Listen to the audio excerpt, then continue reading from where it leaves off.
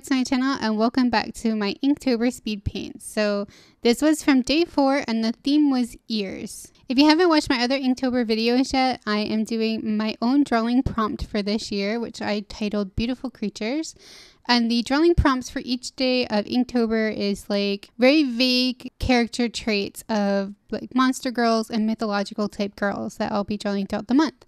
So for ears, originally I was thinking of doing an elf girl, but while I was drawing this one, I just really loved the expression and I don't know, she just looked like she needed some horns. So it turned into more of a demon girl. And I really love how this one came out, but I also felt kind of bad that the ear wasn't a super big focus. So I ended up adding a lot more jewelry to the ear to just bring more attention to it. I felt kind of bad that there wasn't 2 ears in the drawing, but I think it still kind of works. I think it's really beautiful and I'm really happy with how it turned out anyway.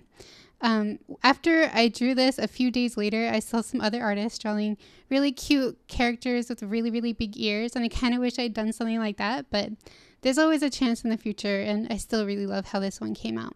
If you notice a lot of like problems with the video, like the picture keeps going out of center and the lighting's not that great, just please excuse it for a while.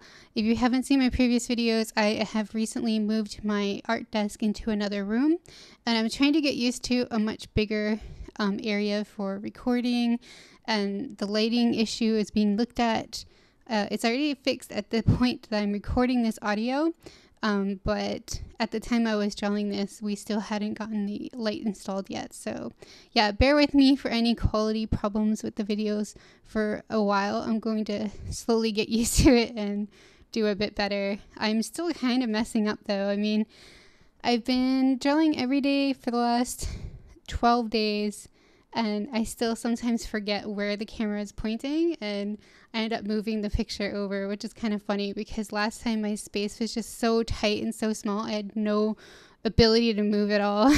But now it's like it just feels huge to me. So yeah, bear with me during this time, but it will slowly get better.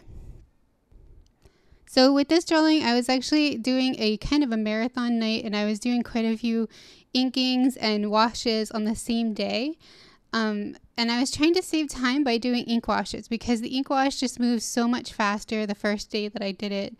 But for some reason with this drawing, it wasn't faster at all. It just took forever. And the camera actually stopped recording because the battery had died and I lost so much of the first process. So I really sad about that, but at least I didn't lose the whole video. I got really frustrated though with the ink wash because although it worked out really well the first time, I don't know if it was just the way I did things or if it was the paper I'm using, because I am using a different paper here, but it just didn't go as well this time. Like no matter how many layers of ink wash I put down, I just couldn't seem to get a darker tone to the horns or to like shaded areas of the hair. I got so frustrated by it that I had to kind of walk away from it, and the next day I came back and I went over all of the ink areas with black watercolor and I finally was able to get the tones I was expecting. So luckily that worked out and I was a lot happier with the end result. So after that, the next few drawings, I actually used black watercolor instead of ink wash for the coloring because it went so much easier with the black watercolor. It's just so much faster for me and it kind of behaves the same way. It's just that my black Schmincke watercolor is much more pigmented than the Dr. Peach Martin's ink that I was using.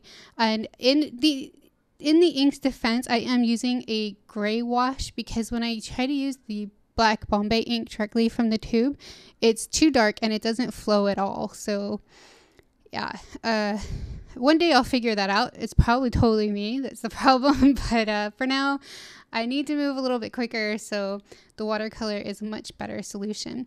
I also added pops of red because I really like the look and I think it really suited this drawing well. So the only other thing I regret with this drawing is I tried to rescue the horns by adding a layer of white gouache, but in the end I started to rub the white gouache back off because I felt like the line of white was a little too harsh. And I kind of wish I hadn't put the white gouache at all, and I had just softened the highlight with some gray color pencil, and it would have looked so much better. But overall, I still really like this drawing, and I hope you guys do too. If you did, then definitely let me know by leaving a comment down below or giving this video a thumbs up. And if you haven't already, please do subscribe to my channel. I post art related videos every week, and during Inktober, I'm trying to post more often as well. If you'd like to see this drawing up close, then definitely check out my DeviantArt, where I'll be posting a scan of this drawing. And if you would like to buy a print of this drawing for a limited time, you can check out my Redbubble shop, where I'll be having prints of my Inktobers up until November. So yeah, the links are in the description below. And thank you guys so much for watching. I will see you next time. Bye! I don't know what you want. Let's have a bit